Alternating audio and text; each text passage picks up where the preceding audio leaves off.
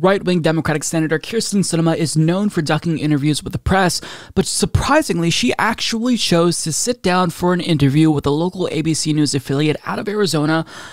But you're going to see why she chose this particular outlet with this particular reporter. Because rather than choosing to do, well, journalism, if I'm allowed to use that as a verb, this reporter chose to give her the most softest softball interview, perhaps, that I've ever seen. And I don't mean to be hyperbolic, but this really was bad. So I just want to play a really quick clip that kind of encapsulates how bad this interview was. First off, thanks for coming and doing this with me. How does it feel to have your name on historic legislation? I just kind of want to get that out of the way. You and I have known each other for almost as long as you've been in politics. It's been a couple decades. Yeah, well, okay. You look a lot better than I do, I'll tell you that. I mean, I know that was quick, but that basically perfectly embodies the essence of this interview. This reporter was 100% in the camp of Kyrsten Sinema, and it was evident throughout the course of the interview, not just because of the questions that he asked, but the way that he framed these questions. Now, before we actually get to the interviewer himself, I want to play a really quick clip because I saw something about this that kind of raised some red flags. So there's no way to prove this. It's mere speculation. It's conjecture, rather.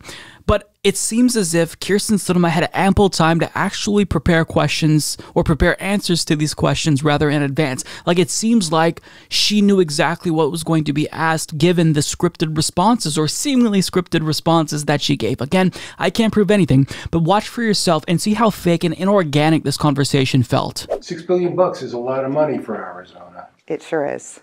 Are you the one that's going to watch over how this gets spent here? How does this work? Well, I don't think Arizonans will be surprised to learn that immediately following the signing ceremony on Monday, which I was delighted to attend and speak at, I immediately found Mitch Landrieu, former mayor, who's been designated as the national coordinator for this effort. I stopped him on the lawn and said, "Look, Mitch, congratulations, today's a big day. I need to meet with you right away, because I want to ensure that these dollars that we worked so hard to designate for Arizona are absolutely used efficiently and effectively and quickly." Okay. And what did he tell you? He said yes. I think he didn't really have much of a choice otherwise, did he? No, he sure didn't. Okay, it's subtle. But if you're not paying attention to these little things, then you're going to miss it. So think about how biased the framing of his question was. He asks, are you the one who's going to watch over how this gets spent here? So that presupposes two things. One, that she's trustworthy and we should want her to watch over the way that this bill is implemented. And two, that she's actually looking out for the best interests of people in Arizona when she's proven with her actions that that is indeed not the case. So it's just the way that this interviewer bungles this and gives what appears to be his friend or his crush maybe a softball interview is embarrassing. Like, this is quintessential shit journalism. This is propaganda.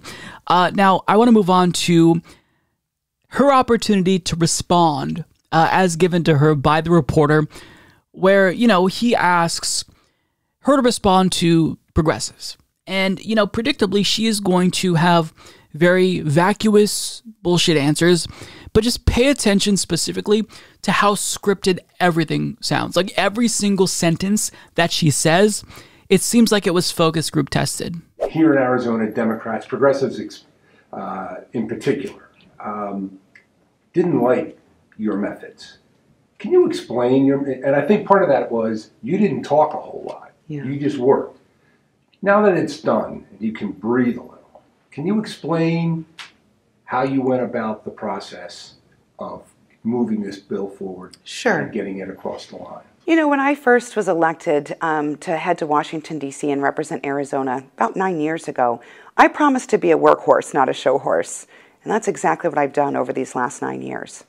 Now, in the 3 years I've served in the United States Senate, I've been known for just putting my head down and doing the work.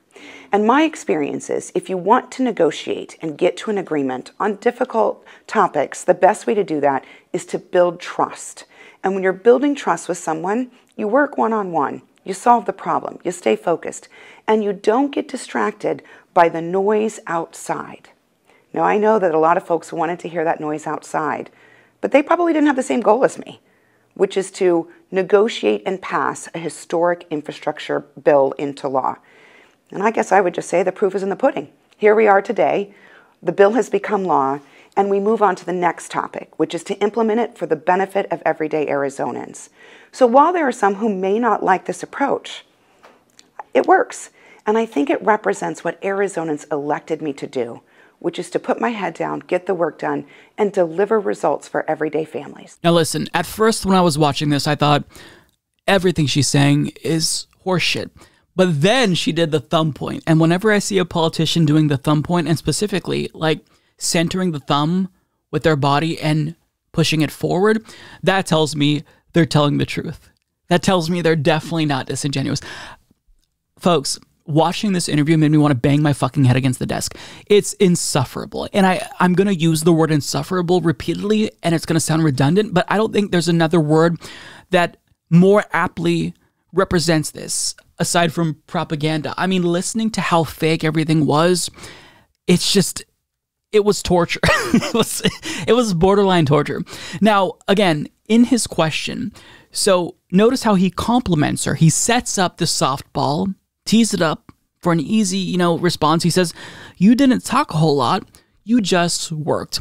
Now, this implies that the reason why Kyrsten Sinema refused to speak with members of the press throughout the negotiation process is because she was just so busy. She had her head down, she was crunching numbers, and we've seen weird pieces about her work ethic from Axios as well. But this is just factually incorrect. She spent time with donors. They held multiple private fundraisers for her throughout the process. So if she had time for that, of course she had time to do a 5-minute interview with the press. But yet, she has this amazing work ethic. Okay? And her response here is the best. She says, "Well, when I went to DC, I promised to be a workhorse and not a show horse." And that's exactly what I've done over these last 9 years. Okay? I don't even know how to respond to that. I just want to off myself in Roblox. Honestly, I don't know what it is about when she said that. She might as well have just said, "Look, I am in favor of good things and against bad things." Like, that's the level of shit platitudes we're at. That was just bad. And notice how the implication is that progressives were bad, not necessarily because they disagreed with her or didn't like her corruption, but because they misunderstood her methods. Now, I don't really give a shit about her methods per se. You can be a bad negotiator but still be in favor of good policies and vice versa. What we took issue with was her corruption.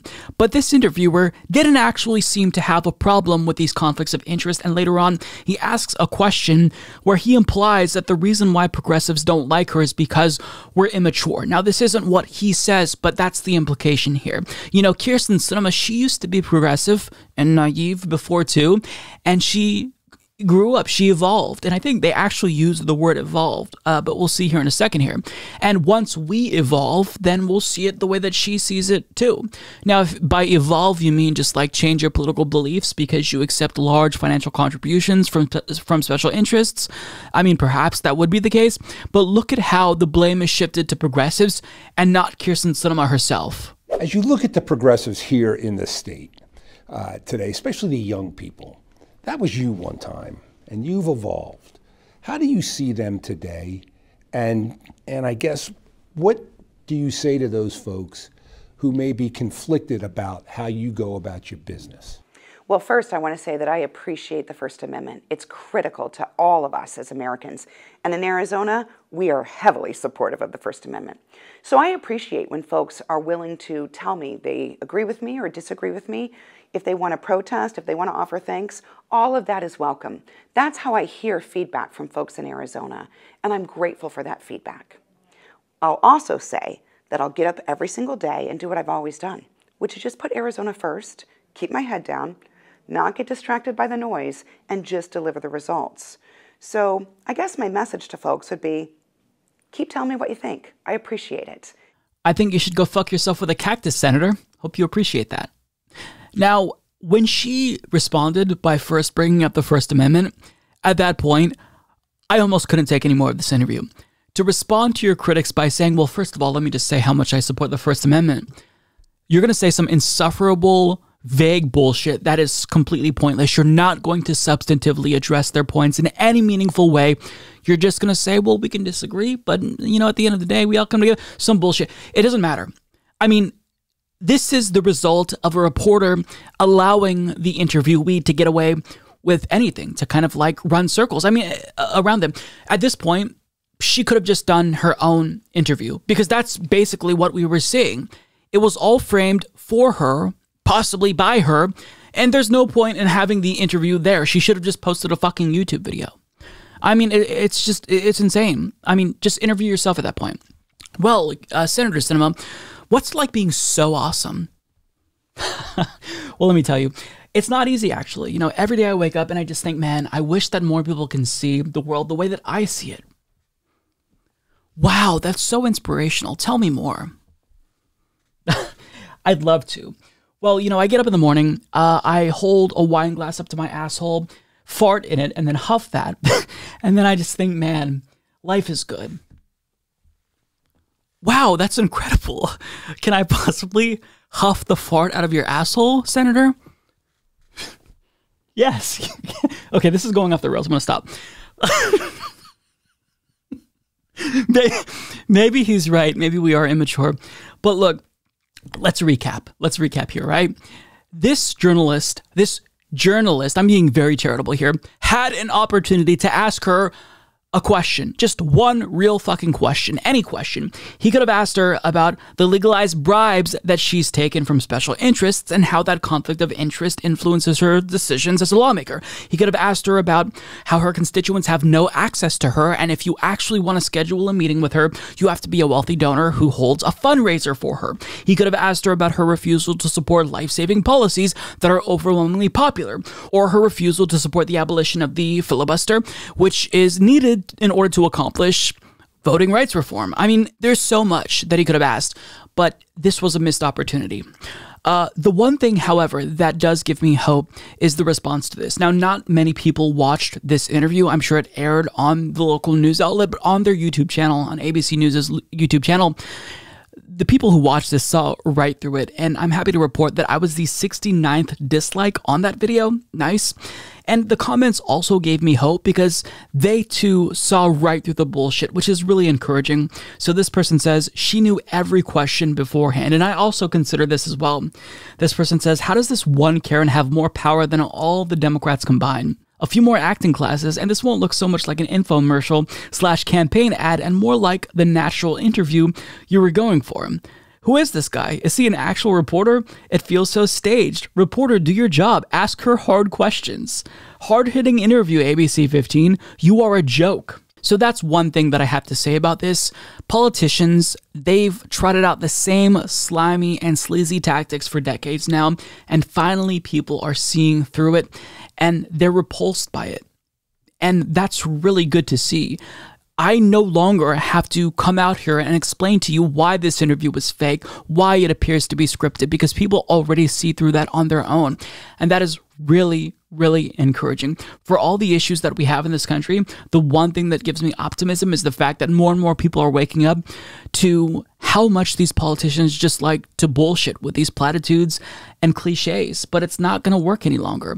Kyrsten Sinema knows that if she wants to remain a senator, she has to rehabilitate her career. So she thought that this interview perhaps would be her way to regain support that she's lost over the course of the last couple of months. But people aren't buying it. People aren't as naive as they used to be, or at least the Democratic Party's base in Arizona doesn't seem as naive as they used to be. And at least that is something that we can hang on to. But going back to the interview, I mean, Jesus Christ, what a fucking catastrophe that was. Do yourself a favor and click the join button on YouTube to become a member. Because Mike's doing a great job. Getting to watch his videos before everyone else is tremendous. Many people are saying this. Join today, folks. You won't regret it.